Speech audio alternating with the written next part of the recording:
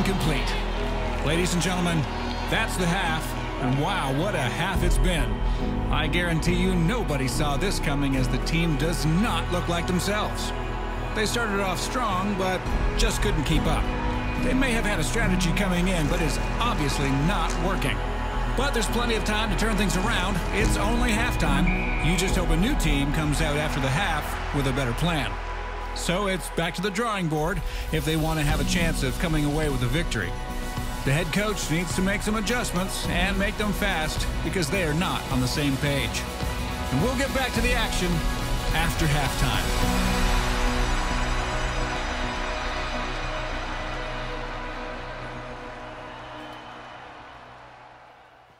Well, today we are a few minutes from halftime being over, and we're about to walk out into the second half of the year.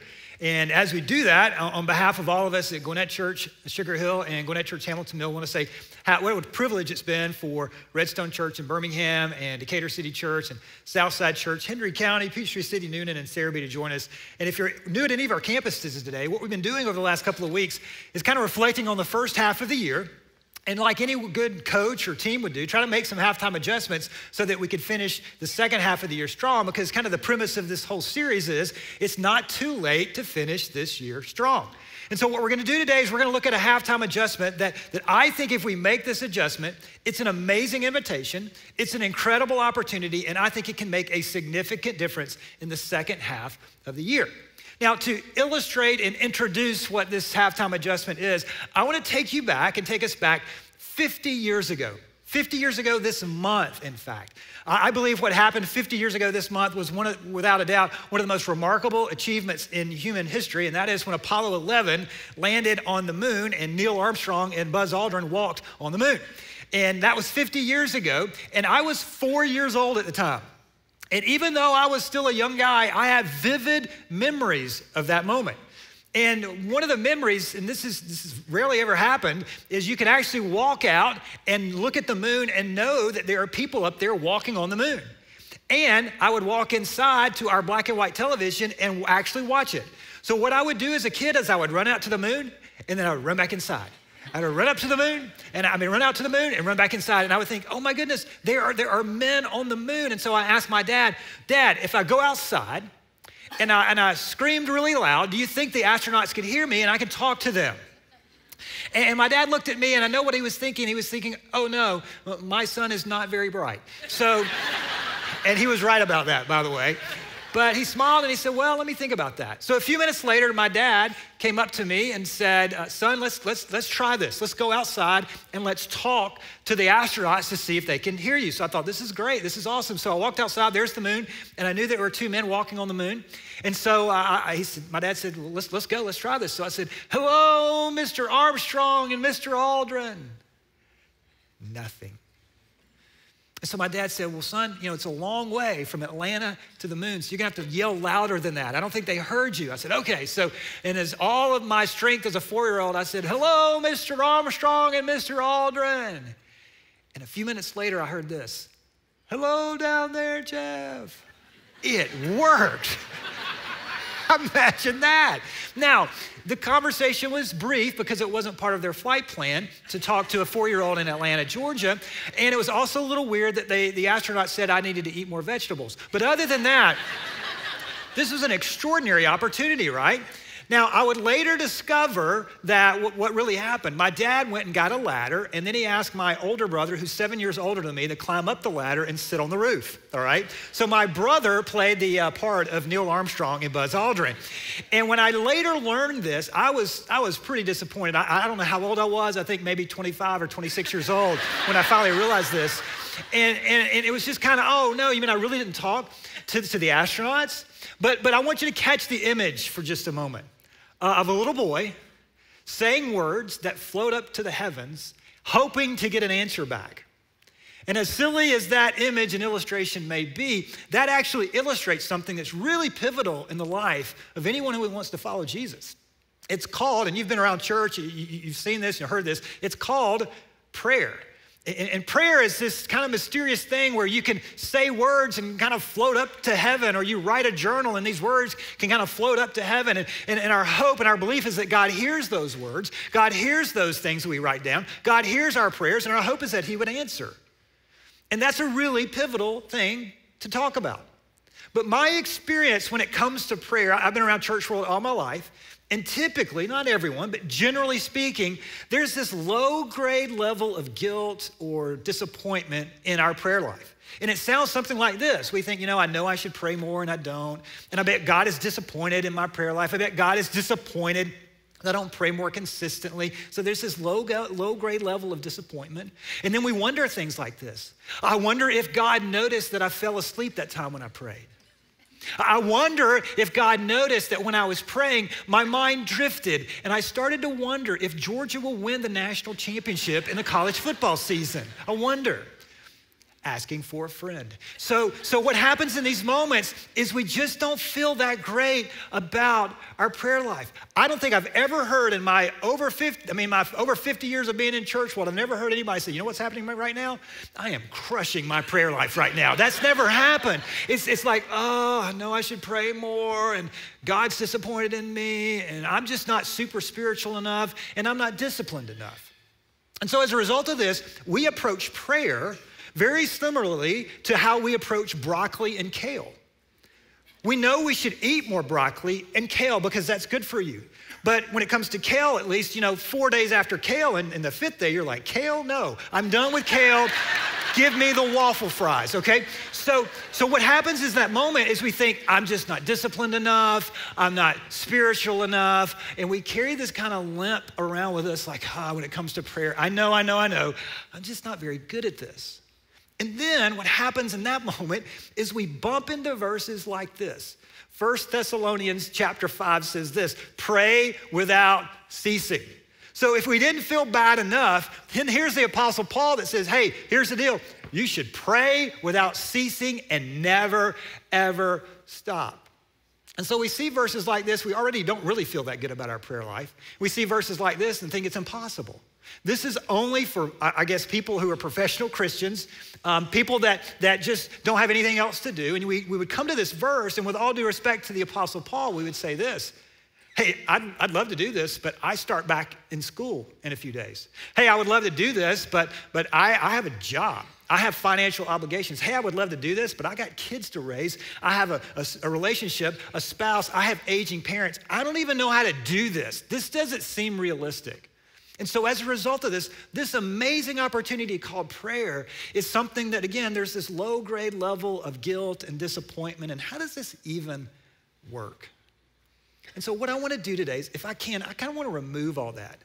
And I want you to see this from the perspective of your Savior. I want you to see this from your perspective of your Heavenly Father. I want you to see this as an extraordinary invitation. I want you to get excited about this. More excitement, more passion, and less guilt and less disappointment. Because what we're going to discover, there's actually a way to do this. But the question I want to lead us through as we make this final halftime adjustment, and then we all go into the second half of the year, here's the question I want to answer for us today at all of our churches. What would happen? What would happen if we prayed more in the second half than we did in the first half of the year? There's an answer to this, and you're going to see this. But what would happen if you and I prayed more in the second half than in the first half? What would happen if we saw this as an incredible opportunity that we could actually say words out loud? And imagine this, the creator of the universe listens to you. Do you know what that means for you? Through Jesus, you have amazing connections. And this is an incredible opportunity for the second half of the year. Now, not trying to guilt anybody, but if we were to look at our first half of the year and go, you know what, I just wasn't really there in terms of my prayer life. What we're gonna talk about today is to do two things. And these are two halftime adjustments as it relates to your prayer life. And when we do this, I think it's gonna be an extraordinary answer and gift and what we're gonna look at to this question. So here are the two things I wanna talk about that will allow us, I think, to help us pray more. The first thing is simply, how do we pray more? How do we do this? How do we even pray without ceasing? How does that even work? We're gonna talk about that. And then once we figure that out, we're gonna talk about what to say when you pray. Maybe you've been to our churches before. Maybe this is your first time back in church for a long time. You've heard about prayer. You know, you've seen it. You've seen it modeled, but you're like, I don't even know how to do that. Well, here's what you're going to discover. It's not complicated. Here's what you're going to discover. You don't have to be anybody else than who you are. And here's even greater news. You can bring who you really are and what's really going on to your Heavenly Father and have a conversation with Him. And He will listen to you. So how do we do all this? Well, the first thing I want to do is talk about how do we pray more. And so I want to go back to this verse because again, the interesting thing about 1 Thessalonians 5:17, this isn't even a complete sentence. That it really is a sentence. 1 Thessalonians chapter 5, verse 16, 17, and 18 is the complete sentence. The complete sentence says, rejoice always, pray without ceasing, give thanks in all circumstances, for this is the will of God for you in Christ Jesus. But the people that came up with the chapter breaks and the verses, they pulled this out and made it its own verse. And so again, you look at this and you're like, I can't do this. I've got school, I've got work, I've got kids, I've got this, I've got that. This doesn't make any sense as it relates to how busy I am. But when you understand what Paul is saying, you begin to understand the invitation it is from your Heavenly Father to you and me. And so for us to really understand this, and for us to really understand that this isn't an invitation that's not aware of the busyness in your life, here's what we have to understand. We have to understand what he means by these two words. And when we understand that what he means by these two words, here's the incredible news. It unlocks a rather intimidating verse and makes it less intimidating and more inviting. So what is Paul saying here? Well, this word written in the original language of the New Testament Greek is this word right here, adalieptos. And when we understand what this word means, it really helps us understand 1 Thessalonians chapter 5, verse 17. Let me tell you what it doesn't mean, and let me tell you what it does mean. It doesn't mean this. Adalieptos doesn't mean nonstop. What it means is constantly recurring. There's two big differences there. It doesn't mean you can't go to work. It doesn't mean you can't go to school. It doesn't mean you can't have a career or this or that. By the way, Paul was a businessman. He was a tent maker. So he had a job and he also helped launch churches. So what Paul is saying, I'm not saying don't stop. I'm saying constantly recurring prayer. So one of the ways to look at 1 Thessalonians chapter 5, verse 17 is to think of it this way. Pray in a constantly recurring way. That's one of our bottom lines today. Pray in a constantly recurring way. So as you and I are going on in our lives, we're able to bump into things, reminders that cause us and remind us to pray more. Now to do that, I have this phrase that I like, that it kind of helps me, and that is prayer triggers. Prayer triggers. And what is a prayer trigger? Well, a prayer trigger helps me do this. Prayer triggers are reminders to pray in a constantly recurring way so that as I'm going around in my life, I'm bumping into these reminders that remind me, pray more, pray more, pray more. And when I set these things in my life, I bump into them and they cause me to pray more. And these prayer triggers are helpful because left to my own intentions, this will be really disappointing for Gwinnett Church, left to my own intentions, my default may not be to pray. Sometimes it may be to take on worry and stress and anxiety. So when I set up constant reminders and prayer triggers as I'm going through my life, it reminds me, pray about this, pray about this, pray about this. And so what I want to do is I want to invite you into some very specific prayer triggers so that when you go, here's my hunch today. I believe if you'll set up these prayer triggers, they will cause us to pray more in the second half than quite possibly you did in the first half. And the reason that's important is our question today, what would happen if we prayed more in the second half than we did in the first half? So let me give you 3 examples of what a prayer trigger looks like. I really get this from a passage in the Old Testament from the book of Psalms, Psalm 55. Psalm 55 talks about a prayer trigger in so many words. It says this, the writer of Psalm 55 says, but I call to God and the Lord saves me. Let me just call a time out here. What the writer of this psalm is saying is you can call to God. Hello, God. And through Jesus, as I mentioned earlier, he will listen to you. All we're saying today is what if we called on God more in the second half than we did the first? So what would that look like? Well, according to the writer of Psalm 55, he says evening, morning, and noon. It's a prayer trigger, by the way. Evening, morning, and noon. I cry out in distress, and he hears my voice. So there's evening, that's a prayer trigger. There's morning, it's morning, and it's noon, it's a prayer trigger. So let me show you how this works. So a prayer trigger for you may be morning, noon, and night. But specifically, I want to give us a very practical way to do this, all right? Now, you don't have to do this, but I think it's a very helpful way for you to be reminded, pray more, pray more. Pray in a constantly recurring way. Julia Kozlowski, who's interning with us, she was sharing with me an app called the Echo Prayer app. The Echo Prayer app. And what you can do here, you can download this app for free, and then you can set up a time to pray in the morning, and it texts you and says, all right, here's what you wanted to pray for at whatever time that you get up. And then at noon, it texts you and says, here's what you wanted to pray for at noon. And then you set up a time at night, and it texts you, here's what you said you wanted to pray for at night. Morning, noon, and night. Psalm 55. And so what I've done and what I'm encouraging you to do is download this and set up some prayer triggers so that it reminds you, oh yeah, that's right. I said I wanted to pray about that. And here's the premise again. Without this kind of intentional system, we're left to our own devices. Let's not go there in the second half. Let's set up some intentional prayer triggers. I have a prayer trigger that this thing texts me in the morning, an intentional prayer trigger that texts me in the noon, an intentional prayer trigger that texts me at night. And I believe just by doing this, I'm gonna pray more in the second half than I did in the first. So morning, noon, and night. The second prayer trigger is what I simply call places. There are places in your life and my life that should trigger us to pray more. And it doesn't have to be a huge vacation spot. It can be in the normal routine of your everyday life. Let me give you an example from my world. Here, those of you that aren't at Gwinnett Church, here at Sugar Hill, we built this initial building that I'm at right now, and then a couple of years ago, we built our student building. And there's a walkway between this building and the student building. And when I would walk back and forth, if I was over here and I had to get to a meeting, I would walk over there. And I know that you've never done this, but as I walked over there, I would actually get off my phone and be on my phone the entire time. I know you don't do that, but that was just me.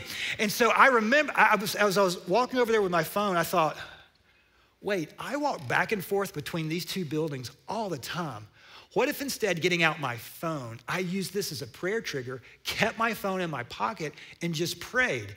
How much more would I pray if just that walk, I just decided to pray on that walk? So a few months ago, I got in front of our team, our staff, and I said, hey, I want you to hold me accountable. Anytime you see me walking between these two buildings with my phone out, I want you to remind me this is a prayer trigger for me. Don't do that.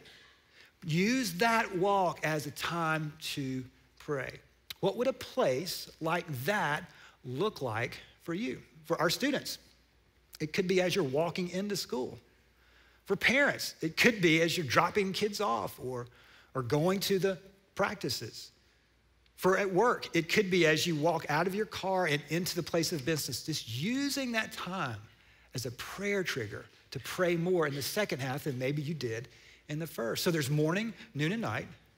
There are places. And then the third is cell phones. And I know it sounds like I've been beating up on technology this series, but this is an opportunity for us to actually leverage technology through the prayer app and through the wallpaper of your cell phone. So later today at all of our churches, on our Insta story feed, you're gonna get this wallpaper. And what I want you to do for just 5 days, let's just go, from Monday through Friday, I want you to use this as your wallpaper on your phone. So you'll take a screenshot of it, you'll download it, and you'll put it on the wallpaper. So you'll replace, just for 5 days, that picture of you at Walt Disney World and put it on and replace with this. So that every time you get out your phone, here's what it says: pray in a recurring way. 1 Thessalonians chapter 5, 17, pray without ceasing. And as you look at that for 5 days, here's what I think. Call me crazy. I think just by doing this, every time you look at your phone for the next 5 days, this will trigger you to pray more in the coming week than maybe you did the last week. And what would happen? What would happen if we prayed more in the second half than we did the first half? Now, this isn't an exhaustive list. And I don't even know if you think this is a good list, but the issue or the idea here is let's have some prayer triggers, morning, noon, and night, a place, and the cell phone. And For extra credit, you might want to use that cell phone wallpaper beyond just the 5 days. But what if we just did it for the first week as we head toward the second half of the year? So set up these triggers, set up these times, set up these places, and set up what you see. It's an incredible opportunity for you to pray more. Now, if you see all that and you go, okay, I'm gonna set that up, but I'm not quite sure what I'm supposed to do when I pray. Great question. In fact, that's actually the question the disciples asked Jesus. How do we pray? So as we talked about how to pray more, here's where we're gonna go next. What to say when we pray. What do you say? How does this work? And one of the best ways to look at this is to really have a conversation. That's what this is. You don't have to use flowery words. You don't have to be over-religious. In fact, Jesus talks about that. This is so cool. When the disciples asked Jesus, hey, could you teach us how to pray? This is what Jesus says. In Matthew chapter 6, he said this. He said, and by the way, when you pray, there's an assumption here. The assumption is, it's not, hey, if you pray or if you decide to do this. No, Jesus is saying, hey, this is vital for a relationship with me. And when you pray, you must not be like the hypocrites. Well, what are hypocrites? Well, here's what they love to do. For they love to stand and pray in the synagogues and at the street corners that they may be seen by others. Truly, I say to you, they have received their reward. And so Jesus is saying, hey, guys like me, that stand up and use flowery words and all this kind of stuff, that's cool, that's cool. And you shouldn't, there's not anything wrong with praying in public.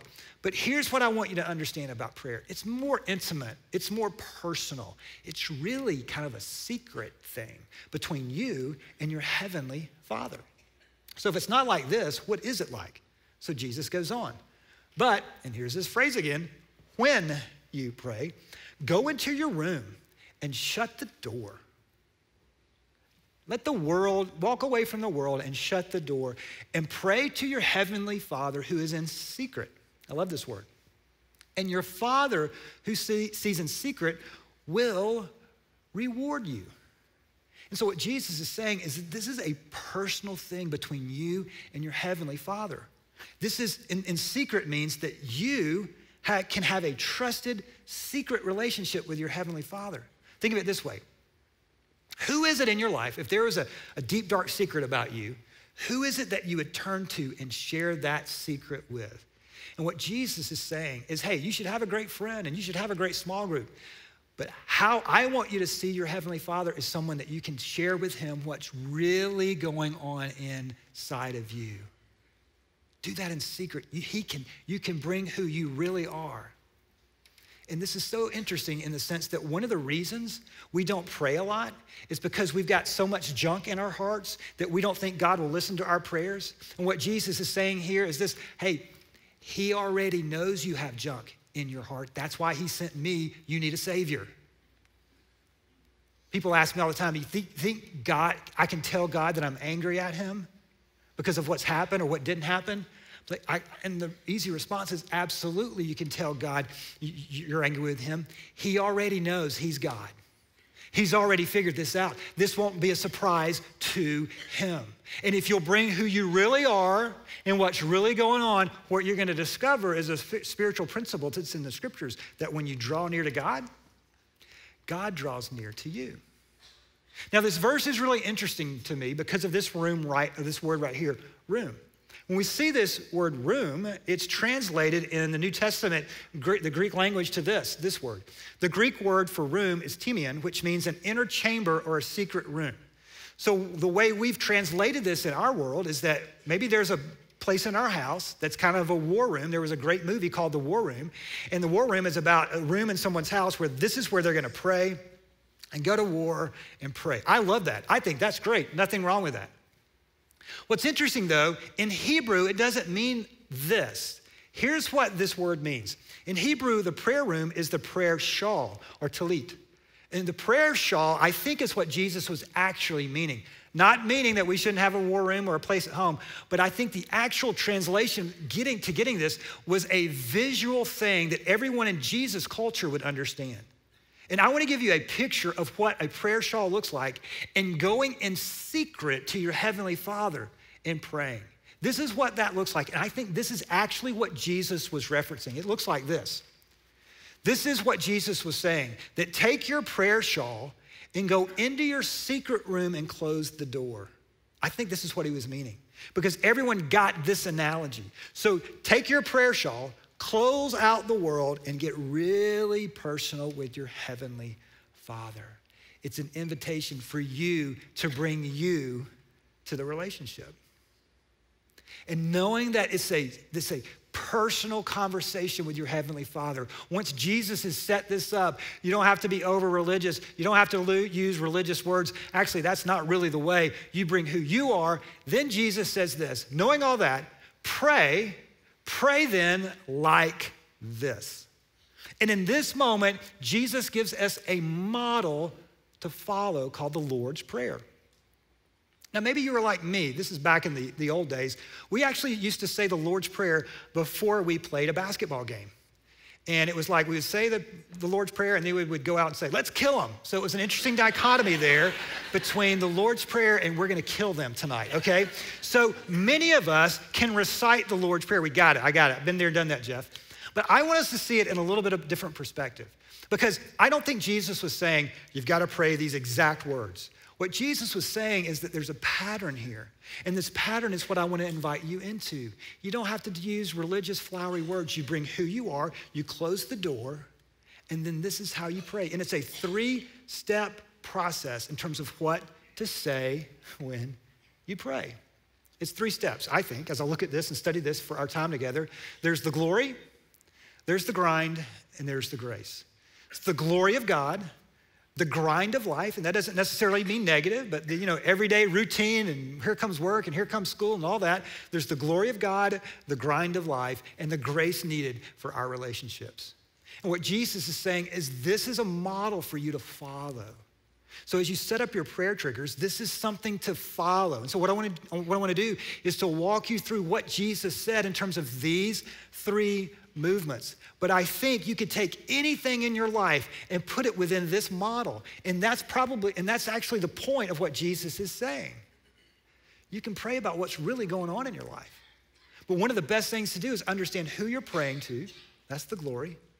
One of the best things to understand is God's very interested in the grind of life. And what you're gonna need is his grace and grace in your relationships. So let me walk you through what this looks like. The first step is the glory. And the glory of the prayer sounds like this. Our Father in heaven, and let me just stop there. These 2 words, and especially this word, Father, was a radical, revolutionary way to see and talk to God in this name of Father. And here's why. For centuries, the Jewish people, many of them felt like you could not even say the name of God out loud. That if you said the name of God out loud, God might just strike you dead. So what they did, they came up with a symbol. And that symbol, they would write this symbol and they would just refer to it. So whenever they were reciting a passage in the Torah, the Old Testament, when it came to the name of God, they would just pass over it because they didn't dare say the name of God out loud.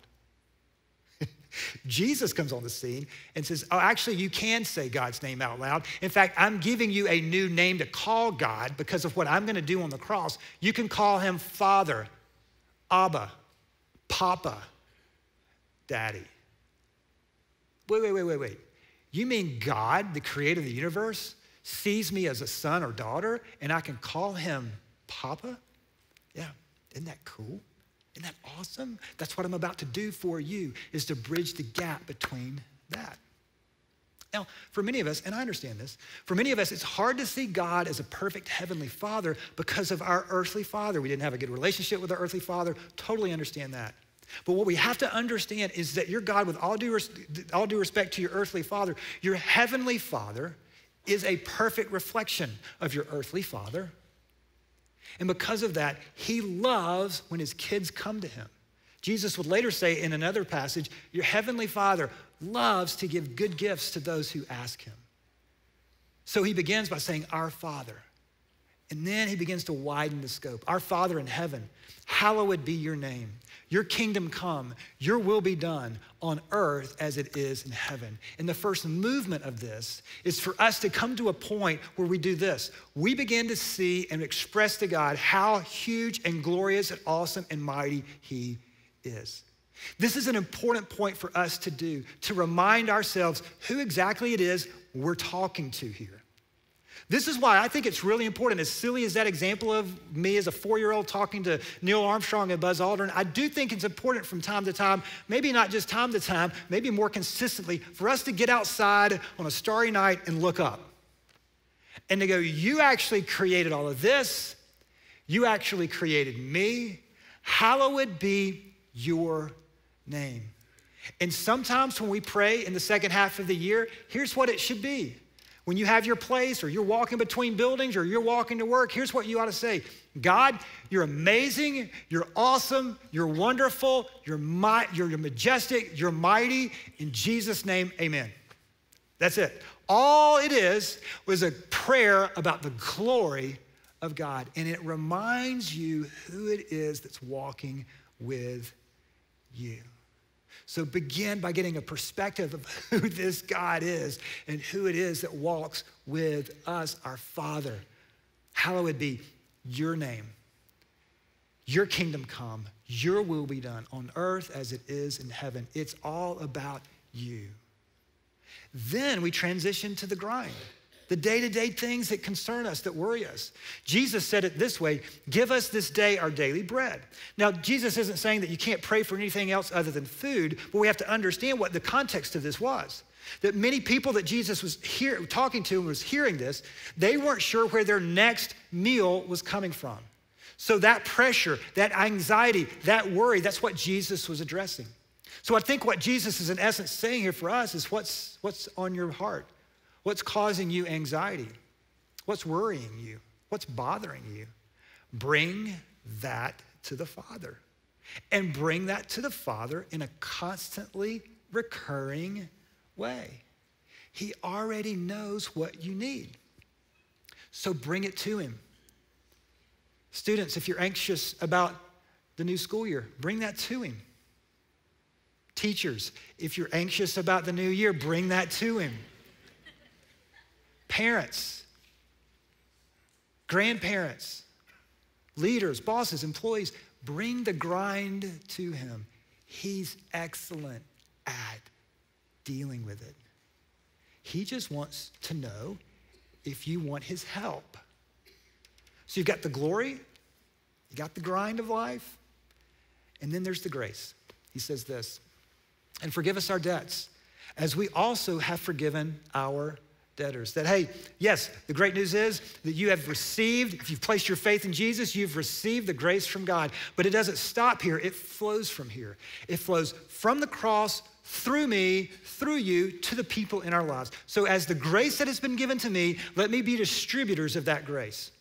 Not just to the really close people to our lives.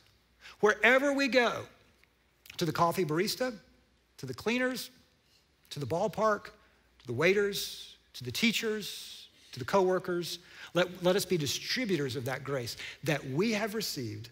Let us distribute that. And then lead us not into temptation, but deliver us from evil. Will you give me the grace needed to grow me up in those broken places within me so that I will have the grace and the wisdom and the strength not to go down the path of temptation, but deliver me from that. And Gwinnett Church has hopefully heard me say this before, but when you soak in the unconditional love and grace of Jesus, it'll grow you up and it will flat mess you up in a really powerful, great way. And so that's what Jesus is inviting us into in this moment. This process, this 3-step process of the glory, the grace, the grind. The glory of the Father, the grind of daily life, and the grace that we need. Now, here's the cool thing for all of our churches. What if we did this? What if we did this in the second half of the year? What if we brought who we really were? What if we constantly got a reminder, it's noon, you said you were gonna pray about this. You walk to these places, oh, this is what I'm gonna use this time to pray. You're gonna look on your phone, oh, this is a moment for me to pray in a constantly recurring way. I think this is a powerful opportunity. It's an amazing invitation, and your heavenly Father stands ready for you to invite him into this by having a conversation with him. And you know why he's so excited about this? He loves you. He's for you. He's a wonderful, perfect, heavenly Father. You are his idea. He wants your life to work. And that, in essence, is what we've been talking about in this series. So we're a few minutes away from closing out our halftime and going out into the stadium of life. And before we do, I wanted to recap this series because it's not too late to finish strong, but it's got to start today because halftime is over. And to do that, I want to just give you a quick recap of this series. We went, like any good halftime, we looked and reflected on the first half and we asked some questions. Week 1, we looked at Hebrews chapter 11 and 12 and we said, hey, what habit is hindering me that I need to change in the second half? Have you done that? Have you figured that out? If not, let's get this done. What thought is entangling me that I need to adjust and bring to the light of Scripture about who I really am as a son or a daughter of the King?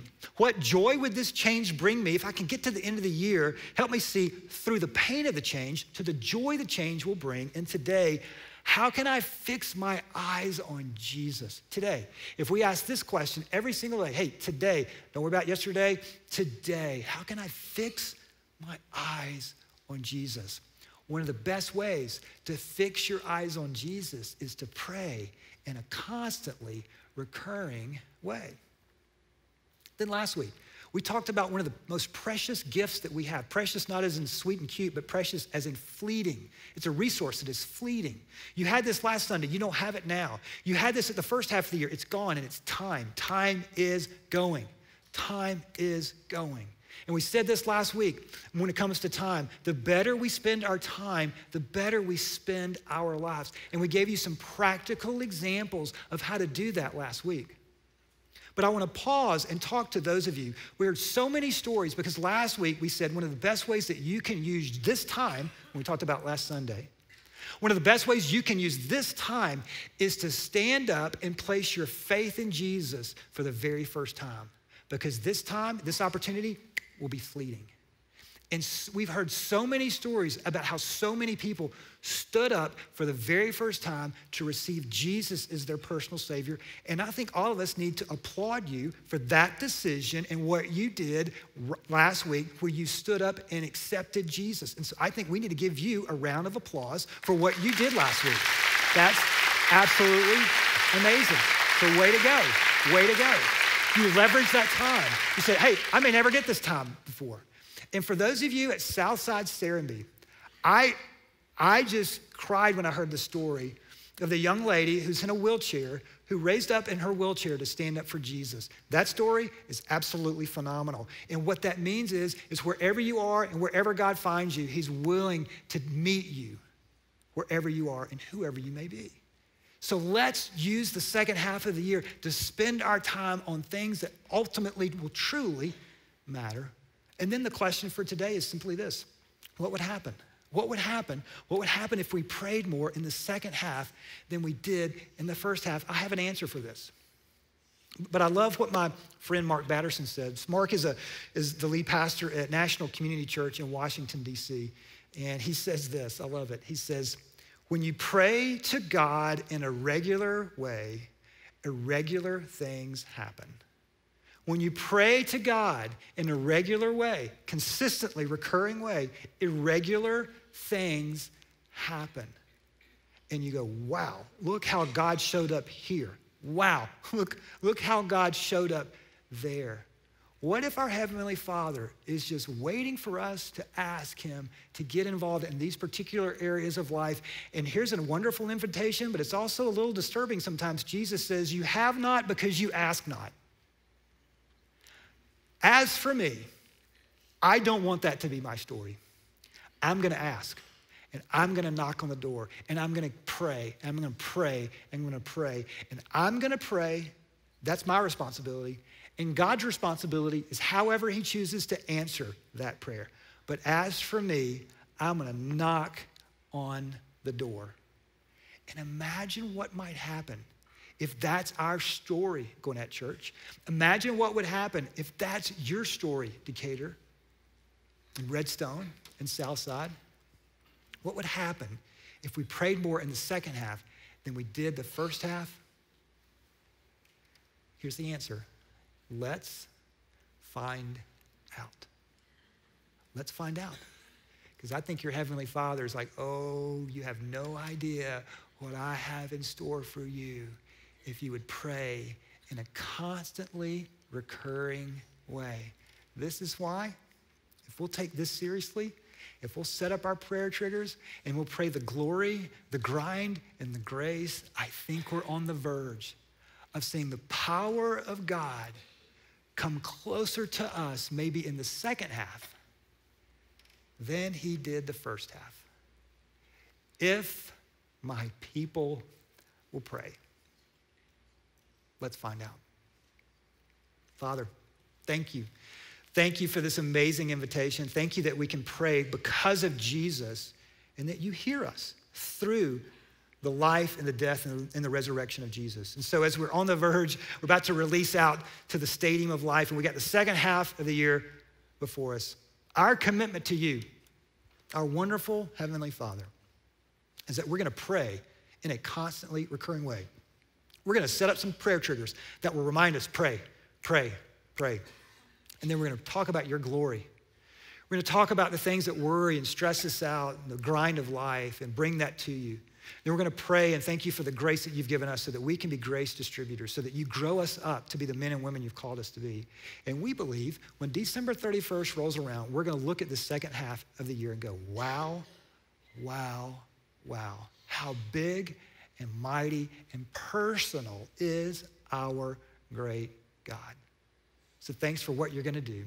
And we pray all this in the matchless, wonderful name of Jesus. Amen and amen.